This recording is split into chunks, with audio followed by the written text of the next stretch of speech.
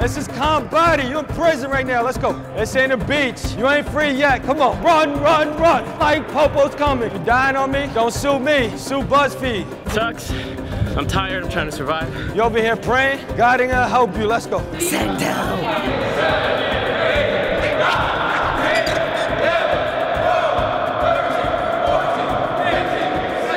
I am at California City State Prison. We're in the Mojave Desert, so it's a serious desert. I rode in here last night and it was nothingness. It's just desert and sand and sun. I am here to work out with inmates, get in shape. Hopefully I get swole, hopefully I survive. I don't think it hit me that I was going to prison to do all of this until we actually came to the prison. I've never been inside a prison before, so this is all pretty surreal to me, like walking onto the yard, going through those gates, seeing the barbed wires. I always thought I would just only see it in movies. I've never been incarcerated. I was in trouble with the law a lot when I was younger. Us walking through the hallways, I was a little freaked out. I didn't know what to expect. The rules of the street are different than the rules of prison, and I'm a visitor. I'm gonna try to be respectful and aware of my surroundings as possible. I only know as much as I've seen through these windows, and what I can tell is it's gonna be a struggle, man. It's like boot camp. I don't even think they rested at all. I wonder if I'll end up throwing up, passing out. Oh, this dude's just chilling. That's gonna be me. I was gonna say that's me in like a half hour. I'm just so nervous. So each workout is an hour, hour and a half. I worked out in like 2 months. I just got back from Vegas. Right now, I am going to the gym twice a day. I do really well with like short bursts of high intensity interval training, so I feel like I will do all right. I'm trying to act hard. I don't want to be the guy that's like slacking on the ground. It's like, I want to be cool. I want to be like, I can hang with these guys. I might be like, who the fuck are these guys at first? Because who the fuck are we? It does feel a little like, I'm here to work out with you with BuzzFeed. So a little bit I feel like a fucking asshole. As long as I don't suck the most, I think I'll be okay after this week. All right, you're gonna put your feet together, hands by your side. We're gonna start off with a regular jumping jack. Don't pass out yet. Sideways, Rocco, let's go. So the guy who's training us this week is Coss. Coss is relentless. You know how to count to 10? You're gonna fuck up today. He's so understated when he's talking to you, and as soon as class gets started, like, he's a psycho. That's 5 laps, Rocco? No, it ain't. Don't cheat me. You ain't do 5 laps. I seen him in the men's fitness, and I was like, oh yeah, I'm gonna start doing this stuff, and I've been doing it before, but it really encouraged me when I seen it. I was like, he did it, I can do it too, all that. The Body workout is insanity times 10 with a prison kick into it. Within 5 days of this workout, they'll probably lose like 5 to 10 pounds. It's all body weight. I actually developed this whole routine in my prison cell. I started selling drugs on a milk crate, and I grew it out to a multi-million-dollar drug business, and I was sentenced to 7 years in prison. I came up with the idea of Body while I was in solitary confinement, and now I have over 7,000 clients. 1, 2, 3. God, anything bad I ever ate, I regret it right now. You ain't even getting low. You ain't even getting low. Just trying to survive with my breathing. Let's go all the way back. All the way back. They waiting for you. My arms just couldn't do it. Like, this is non-stop. Bring it back. Come on. Come on. Let's go. All the way back. All the way back. Let's go. Push it. Push it. It's almost over. It's almost over. 1 lap. Give me a hand. Give me a hand. Let's go. Last one. Happen. Buddy. Let's go. When he's done with his workout sessions, they don't want to let him go. Here's somebody who came from where they came from, who's gone out and become successful. He gives them hope. It was pretty good. They were really receptive. Most of them are pretty fit. Rocco is tougher than what I thought, but Eli, man, he almost passed out. I was in that situation before at one of the gyms I worked at, and I was dead last again that time. Once again, I was by myself. The coach was pinpointing me, like telling me, push it, push it, push it. And I didn't get nearly the amount of support I got at that gym than I did with these guys. I feel like they just build a camaraderie when they work out. We're like breaking that barrier and breaking that stereotype between different races and gangs and bringing them together. I just didn't expect to be so welcomed. No judgment, no one sizing anyone up, just total encouragement. I've never been in a workout environment like that before. They appreciate that they get outside people that want to do something with them. Imagine yourself like in a room by yourself, and then you get like a toy that comes in and you're like, oh my God, do you feel like a little kid, like people actually care, and that's what they appreciate. Waking up in the morning for day 2, I am not looking forward to this. We're going out 100-degree heat. Once again, I just want to survive. I'm nervous for the workout because I just want to do well, but the anxiety that I had coming in about the people there is totally gone, and I'm excited to work out with these guys and get to know them more. How y'all doing? My name is Carl Robinson, but I'm currently incarcerated as Dwayne Dixon. I've been incarcerated for about 13 years. I got my first job when I was 12, and it was kind of hard. When my family was very poor, I was supplementing that by, you know, selling drugs and stealing out of stores. As of right now, my release date is in October of 2018. I was on the run. I used my friend's ID to get some alcohol in the store, and I got arrested when I got outside, but I had Dwayne Dixon's identification on me. So that's how I became Dwayne Dixon, but my true name is Carl Robinson. What happened to Dwayne? I don't know, actually. I haven't seen Dwayne since '96. Frank Samara, it's almost 6 years right now for me, and I've got about 4 months left. Had the opportunity to do whatever I really chose. Next thing you know, I'm getting charged with the possession of a bunch of cocaine. We don't see a whole lot of people coming to the prison. You know, you be in prison, you think people that's out there on the street, y'all, they kind of soft, they can't do this stuff. To see them get in and do it with us, and well, they were really cool. They weren't afraid. In actuality, they kept up pretty good. Rocco, he's a machine. How much does he weigh? Eli did great too. You know, toughed it all the way out. Some people quit, and he didn't quit, so that's the major thing. I took this time to really reflect on who I am. It's helped me realize that I really need to do something great with my life. I started really doing a lot of studying and going within myself. Took psychology, got in college. I wanted to figure out what was going wrong with my way of thinking. And I figured, okay, if people go to school in 8 years and 12 years, I can use this as my university. And I can choose to do something more with my life, even though I'm behind the wall, so that's what I chose to do. There has to be some reason why you're here, not just to commit crimes. You're here for a purpose, so you gotta start realizing how you're gonna do good things for people. We're driving back from day 2 of working out. Today was a little bit more difficult emotionally. Coming back to jail is always strange. Seeing the gates open, it's like, oh shit, like I don't need to be handcuffed to walk through here anymore. And the smells, the cleaning supplies that they use on the floor, like that just like brings back memories. It's, I guess it's traumatizing in some sense. The effect of prison on a human being. It's a lot weighing on a person, like you're away from your family, you're away from your children, you're away from all the people that love you. It really strips you of your identity. You know this kind of shit, but until you're like in their environment and talking to people who are living with the day-to-day reality of being, in my opinion, unjustly locked away, I don't know, it's really a different thing to have a conversation one-on-one. I almost don't want to get to know these guys anymore. I'm scared to how I'm gonna feel and how frustrated I'm gonna be just learning about them even more. You get excited for them because they have so many big plans when they get out. I currently have a business that LLC, Fresh Out Ventures. I have this business I'm starting, it's called The Clink. But you know how hard it is for people that were in the system to get any opportunity. And it just makes you so, just so angry. It makes you just so frustrated. We're headed back to the prison for dinner with the inmates. I'm a little nervous because we're gonna be around more inmates and we're not in our circle. And I feel a little nervous to be eating in the prison cafeteria. That same kind of like first day of school feeling. Where the fuck am I gonna sit? Are people gonna be staring at us? People will stare at us. People are, yeah, they're gonna be like, who the hell are these assholes? Yeah. When I was on the streets, I ate a lot of good food. Oh, really? Organic food and stuff. Really? Yeah. Trade it up. You guys do a lot of trade-ups? Yeah. So we had our first dinner with the inmates. The cheeseburger was delicious. I love the cheeseburger. I ate Rocco's cheeseburger. I didn't really feel uncomfortable. You know, we sat down with Frank and Carl and just had a great conversation. To think you're in amongst criminals, you're thinking it'll be a lot of theft, a lot of robbery, a lot of violence, but it's not. 13 and a half years, I've never been in a fight. I've seen more men cry in these places than I've ever imagined. I thought this was super tough. I've seen tears come out of some of the people that I would never guess. We talked about everything. We talked about issues, we talked about art, we talked about music, we talked about the system, we talked about food. I've read over, probably in this time, well over 300 books. So you guys have no access to like social media at all? No. Like just the phone call? Yeah, I've been looking forward to my first selfie.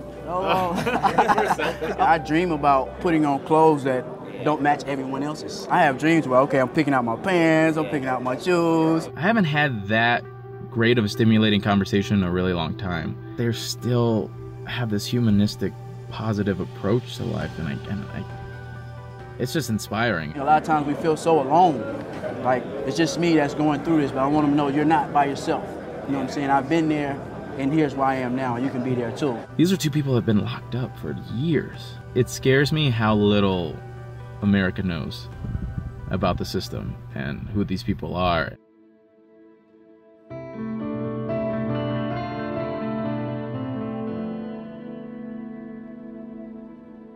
Frank is no longer allowed to interview due to political reasons. Unfortunately, when we come into the system, we get classified based upon your race. Certain race groups don't feel like they should be interviewing. You have some people that impose policy on other people who are willing to get violent. You know, he's finna go home soon, so you don't want to cause any waves. In our class, everyone represents a planet. And Frank represents the sun, that bright light that shines on you and keeps you going with energy. And so that's Frank. This experience is becoming more emotionally taxing than physically taxing. I was a little worried about the workouts, but it's not the most difficult aspect. I'd say the most difficult part is getting to know these guys and hear their stories and just realize, like, this easily could have been my experience. It's just a lot of luck and circumstance that kept me out of this level of trouble.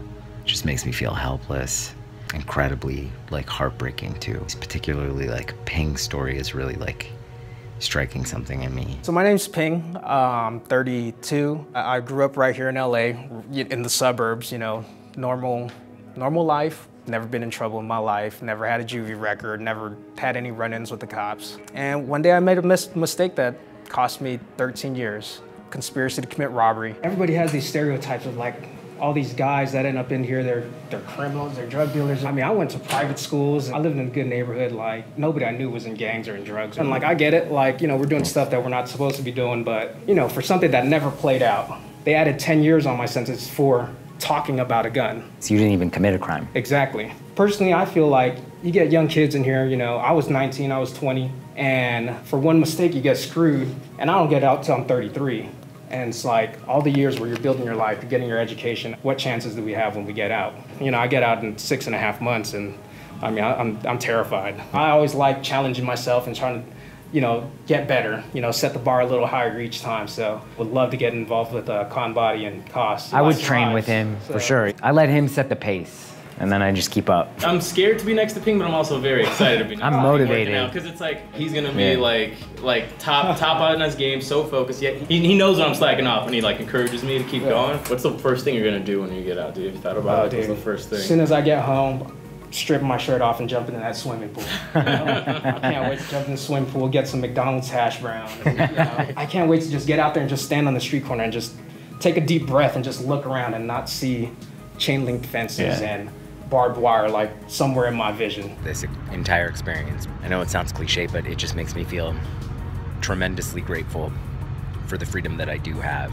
We complain about these really just dumb things, like about, like, work or family or life or whatever, and it's just like, at least we're able to go outside and get some hash browns.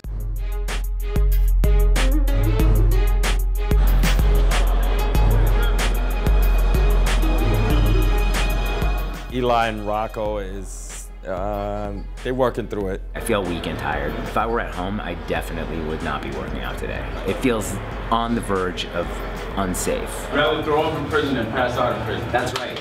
Because, well, fuck, man. I can't guarantee how you're gonna wake up.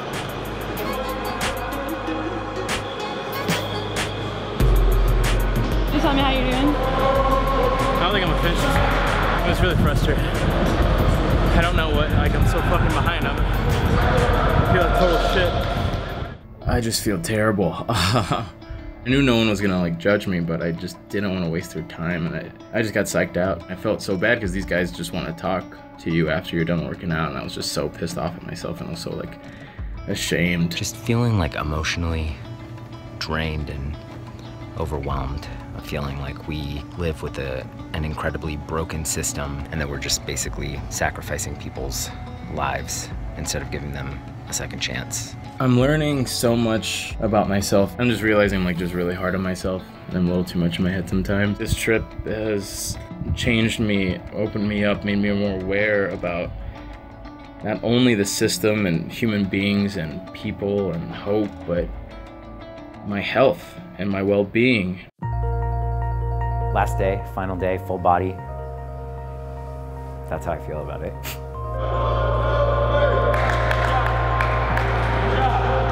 gonna hold that one, 30 more seconds.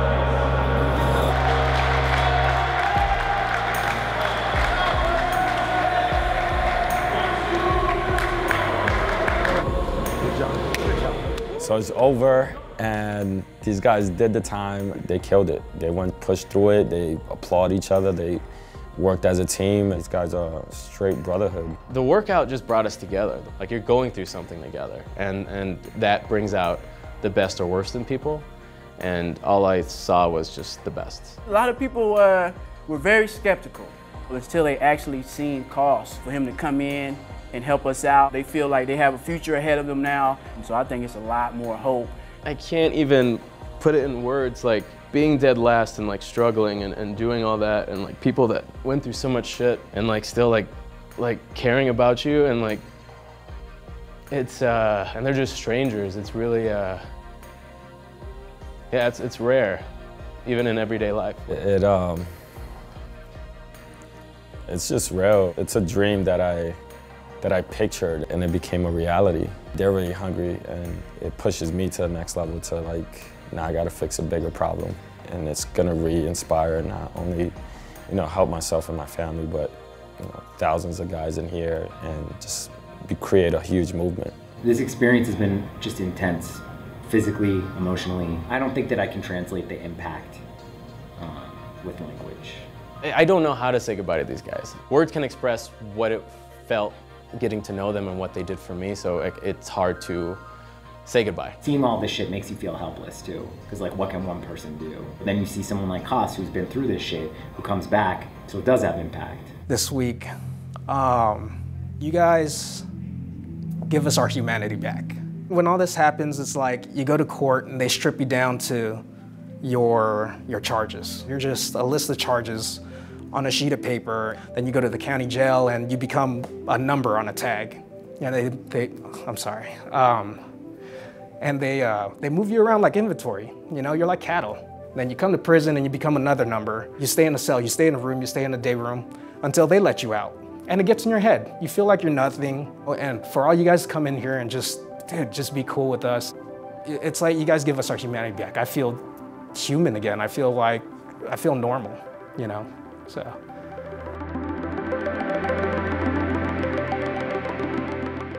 Here is your rehabilitated men. Just on behalf of the men in this room who are trying to rehabilitate themselves, and for myself, I like to ask society for forgiveness. What would I say to the guys if they're all watching this? I mean, you opened my eyes, you opened my heart, you opened my soul. I care about you guys. I hope you guys get everything you want out of life. And we also give forgiveness to those that have hurt us along the way. And we put all those things behind us. Everything is a clean slate. Thank you for letting me in your space. Thank you for being welcoming. Thank you for letting me work out with you, and thank you for changing my life. A lot of us here are leaders, and we can help those next group of young men and young women not to get to these stoops. What I suggest is to not give up. It's easy to say, but it's harder to do. And we're not coming back here. This is the last time you're gonna see us in this environment. You know what I'm saying? That part. You know what I'm saying? That part. You know?